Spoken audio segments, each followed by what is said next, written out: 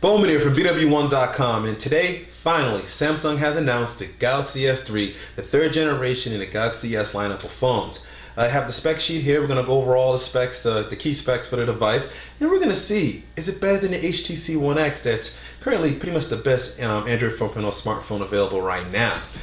Quickly going over the Galaxy S3 specs, it does come with a 4.8-inch HD Super AMOLED display, so it's going to have 720p resolution on a very beautiful and very large 4.8-inch AMOLED display there. It's going to have a 1.4 gigahertz Exynos quad-core processor, so we'll have the quad-core processor there inside of it, and it's supposed to also have it for the American version as well too, although not totally confirmed on that yet, but it should. It's going to have 1 gigabyte of RAM. It's going to have options of 16, 32, or even 64 gigabytes of onboard storage, and also there's going to be micro SD card slot available that supports up to 64 gigabytes of storage. Going to have an 8 megapixel camera with flash, 1080p HD video capture, and zero shutter lag, which is good too. They didn't list the if it had what the f-stop is on that just yet. It does have a 1.9 megapixel, that'll probably be just called 2 megapixel front-facing camera that's also capable of HD video capture, I believe at 720p.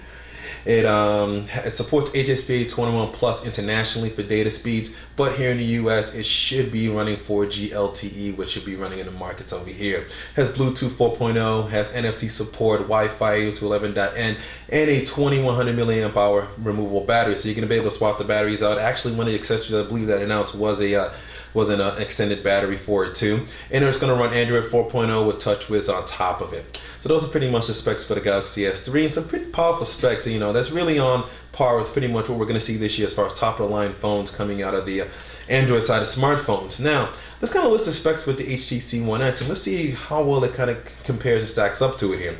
The One X does have a 4.7-inch Super LCD display that's also 720p HD resolution.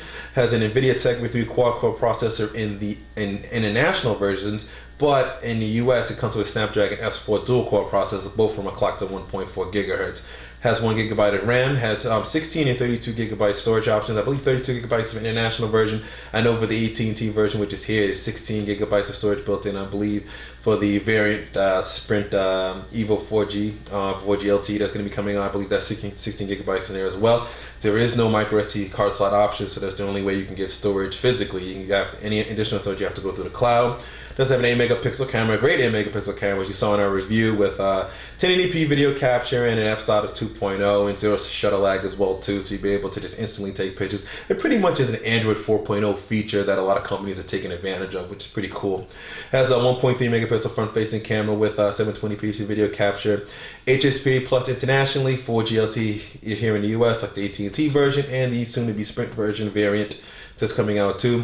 Bluetooth 4.0, NFC support, Wi-Fi 802.11n, 1800 milliamp hour non-removable battery, and runs Android 4.0 with Sense 4 on top of it. So you can see both of these phones really do stack up spec for spec wise. A couple of key differences there. The Samsung is pretty much allowing you to get the removable battery, get extended battery if you want to, even though it comes with a pretty large battery to start off with at 2100 milliamp hours, and it also is allowing you to expand the storage. So you possibly, I don't know if the US carriers will sell it, but you could possibly get a 64 gigabyte onboard version of the Galaxy S3, and then get a 64 gigabyte micro SD card and have 128 gigabytes of storage space on your phone, which is just insane. You don't have those options there with the One X. I know the One X on AT&T, you can get a Dropbox account for 2 years for free, which would give you 25 additional gigabytes of cloud storage, but nothing you can expand physically there.